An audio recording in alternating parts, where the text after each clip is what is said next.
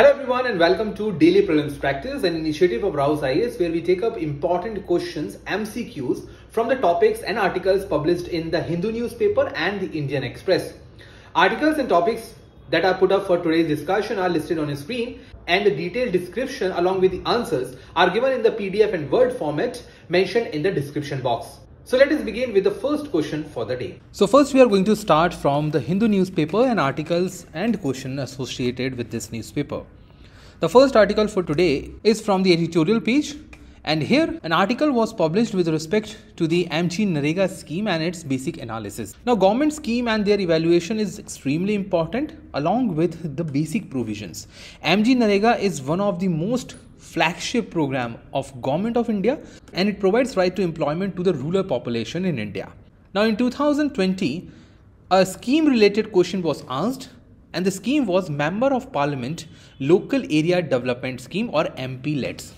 Based on the same, we have created a question for today from the MGNREGA scheme. The question says, with reference to MGNREGA, consider the following statement. The first statement is, it provides constitutional right to employment to eligible person in rural areas. Now there are 3 pointers: constitutional right, employment, and eligible person in the rural India. The second and the third pointers are correct. However, it is not a constitutional right. It is a legal right. There is no right to employment under the Constitution of India. The second statement says that this scheme is core of the core schemes of union government. This statement is correct. Now please understand that there are 6 core of the core scheme. These are extremely important and top of the level schemes of the union government. The first is NSAP. The second is MGNREGA. The other 4 are related to different communities: scheduled castes, scheduled tribes, minorities, and the backward classes along with the vulnerable groups. These are core of the core schemes as suggested by union government. So the second statement would be correct. The third statement says that it provides for unskilled voluntary work opportunities. Now please understand this. This statement is correct. First of all, it provides for unskilled labor. So a person should not be skilled. It is voluntary in nature. It is not forced upon. It is not mandatory. And third, it is an opportunity. Government is not going to be there for door-to-door survey to ask people to come. It is an opportunity thrown to the eligible candidates in the rural India. So based on this discussion, the answer to this question would be option B. The answer to the UPSC's previous year question would be option D, that is 1, 2 and 4 are correct. This is not on the yearly basis. This article of the Hindu newspaper appeared on page 10 and talks about an important legislation with respect to the manual scavenging. This law is known as Prohibition of Employment as Manual Scavenger and the Rehabilitation Act 2013. Now legal or statutory related questions is very prominent and very repetitive in the UPSC's prelim examination. For instance, in 2017, they have asked a question with respect to the Benami Property Transaction Act 1988. So based on the same statutory provision, we have asked a question related to an act. The question asks for the following statement with respect to this Manual Scavenging Act. The first statement is, the implementation of the act is monitored by National Commission for Safai Karamchari. This statement is absolutely correct because this institution looks into that how many people are actually involved in manual scavenging, what is the current progress of eliminating the insanitary toilets, what is the progress of their rehabilitation. The second statement said that it provides for vigilance monitoring committee limited to sub-district or subdivision and the district level. This statement is partially true because it is not limited to the sub-district or district level. It is actually up to the state and the union level. So from that regard, this statement would be incorrect. The third statement is the act calls for survey of manual scavenger and their rehabilitation. This is correct. This act actually makes it mandatory to conduct a survey to calculate how many people are actually involved in manual scavenger. So based on this statement, the answer to this question would be option 1 and 3, that is C only. The answer to the UPSC's question would be option B, that is 1 and 3 are incorrect. This article of the Hindu newspaper appeared on page 10 and talks about an important legislation with respect to domestic violences in India. Now, domestic violence is something that occurs within the boundary or within a household. It may be practiced by any person irrespective of gender. So, as you can see, in 2019, legislation related question was asked on Maternity Benefit Act 2017. Based on the same, we have created a question on the Domestic Violence Act. The question says, with reference to the Protection of Women from Domestic Violence Act 2005, consider the following statement. The first is, the Act protects the right of women guaranteed under the Constitution of India who are victims of violence of any kind occurring within a family. Now, this is a household related concept. Hence, this statement is absolutely correct. It is within the family. It protects the right of a woman who are victim to violence.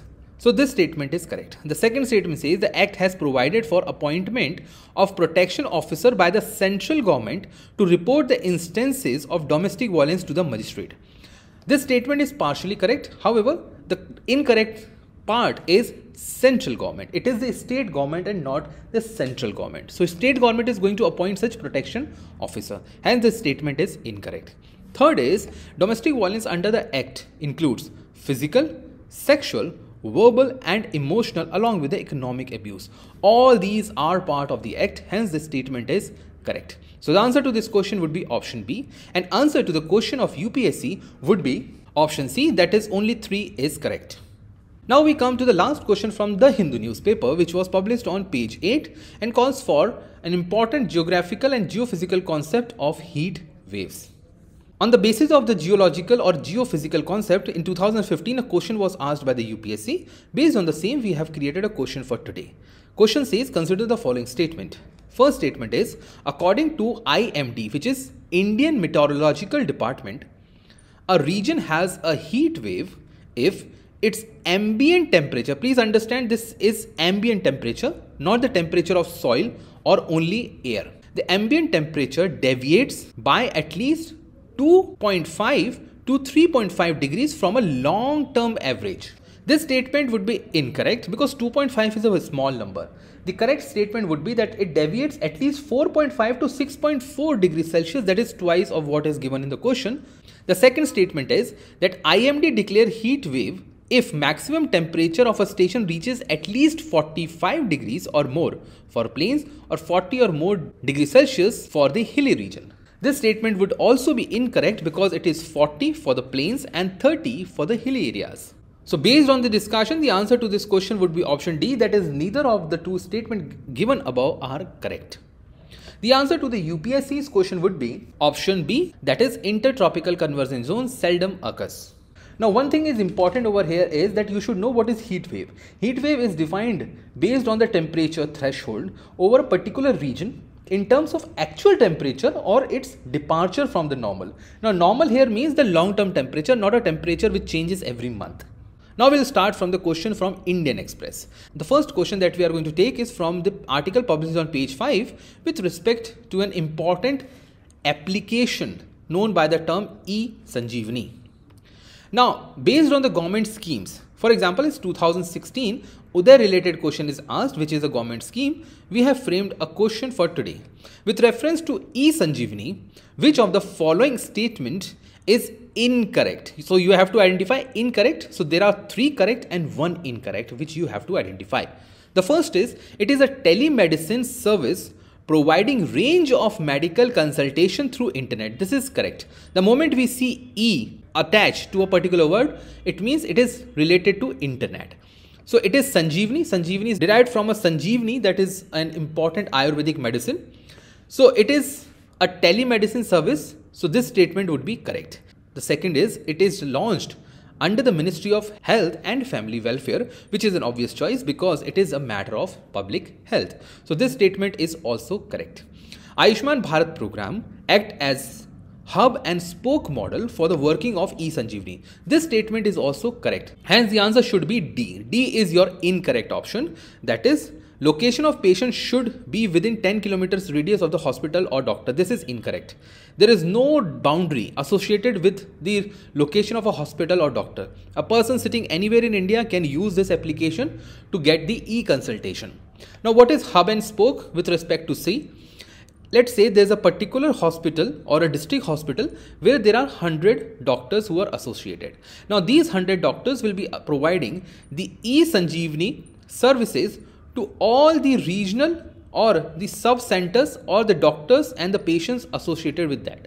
For example, there are nurses and paramedics who are in the sub-district hospitals or small dispensaries. So they can consult the doctors of the district hospital, and this is how the hub and spoke model is going to function under E-sanjeevani, utilizing the schemes of Ayushman Bharat program.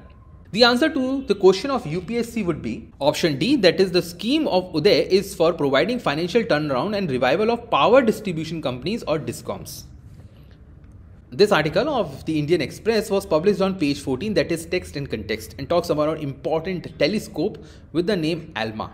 Now UPSC has already asked question related from astronomy. For example, in 2016 they have asked a question on AstroSat, which is an astronomical observatory satellite from India. So based on the same, we have created a question on astronomy today. With reference to ALMA radio telescope, which was in news recently, consider the following statements. This telescope is located in Ladakh region of India. This telescope is not located in India. This statement is incorrect. The A in ALMA stands for Atacama, which is a large millimeter array. So ALMA stands for Atacama Large Millimeter Array. Atacama is a desert in northern Chile, which is in South America. The second statement says that it can capture universal images. Universal here means the image of universe across clouds. This is correct because it can penetrate through the dust clouds and help the astronomers examine dim and even the distant galaxies and stars out there. The third statement says that US, Canada, Japan are other partner nations in this project. This statement is correct, but India is not part of this project. So based on the discussion, the answer to this question would be option C, and the answer to the question of UPSC would be option D, that is neither of the above statement are correct. This article of the Indian Express was published on page 5 and talks about an important community in the state of Karnataka, that is Banjara. Now central government has decided to honor the community leader of Banjara, and his name is Sant Sevalal Maharaj.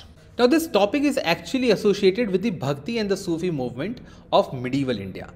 In 2014, a question from Bhakti movement calling for Sant Dadu Dayal as well as Madhavacharya was asked. Based on the same, we have created a question for today. The question is, with reference to cultural history of India, consider the following statements. The first is, Sant Sevalal was the social reformer of Banjara community. This statement is correct. As we have gone through the article, this is where his name was mentioned and he is considered to be a leader from the Banjara community. The second statement is Pohra Devi Karnataka, also known as Banjara Kashi. Kashi is like a pilgrimage. Is an important pilgrimage center for Banjara tribe. This statement is incorrect because Pohra Devi is not in Karnataka, it is in Maharashtra. Sant Sevalal is considered to be a social reformer and a spiritual leader among the Banjara community. He belongs to the early part of the 18th century and he was born in Shivamoga district of Karnataka. Pohra Devi is located in Maharashtra, where his Samadhi Sthal is actually located. So based on the discussion, the answer to this question would be option A. The answer to the question of UPSC would be option D, that is neither of the two are correct. That's all for today's Daily Prelims Practice. For more such updates, stay tuned to our channel. Thank you.